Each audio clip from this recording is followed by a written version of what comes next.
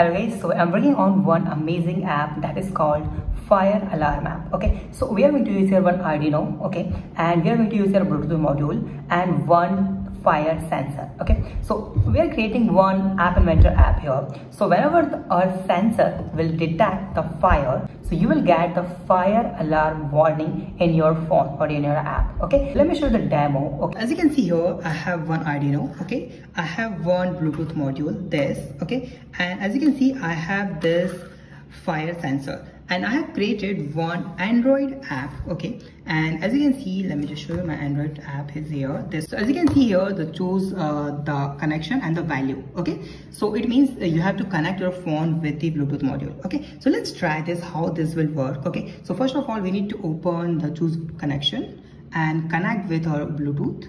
As you can see, this one is connected and we are getting the value is 1. Is 1 is means everything is fine. Okay, but whenever it's turned to 0, it means there is something fire in the around the sensor. So as you can see, this is the sensor. Let me just try. Okay, so let me just turn and let's try this, how this will work. As you can see, that's the app.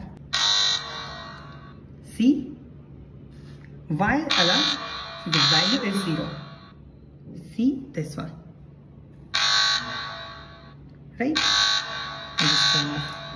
Good. So it means that app is working on, this is the sensor that detect the fire. Okay, and we have connected our phone with Bluetooth module, so we will get the alarm on our app or phone. Okay, so that app we will create tomorrow, how we can build this, how we can create app, and how we can write a code for Arduino. Thank you so much for watching this video. Please subscribe my channel, like this video, and share this video. Have a nice day. Be safe. Bye bye.